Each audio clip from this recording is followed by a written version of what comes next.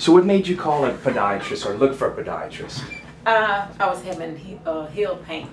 It initially started in one foot and then escalated after years of working, walking. Both of them, became painful. And so I was referred to him by a friend who had surgery, and she loves him. So I came, and I've been hooked. I have a heel spur, action on both feet, but he could only do one at a time because I can't bear weight on it once it's done. Because he had to detach the Achilles tendon and then reattach it to the heel. So that takes time. I can't bear weight on one foot. Until today, this will be week 8, and I should be able to walk now with just the boot. Good. And I'm pain-free. Tell me about your experience here.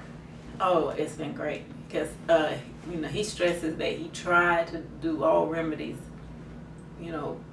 outside of surgery unless he have to, but he said I couldn't live with this pain. So that's why we were doing other, trial things before with the boot and injections.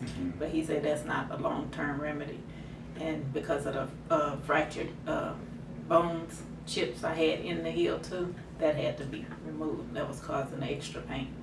So we had to go to surgery, but I'm happy. I mean, as far as pain, the first 2 days initially, after that, none.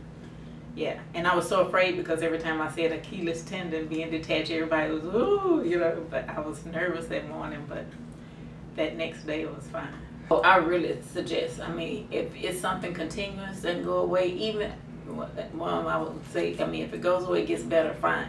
But if it's something continuous or return, I suggest to, come to see Dr. Nagler because, like I say, he tried everything outside of surgery first.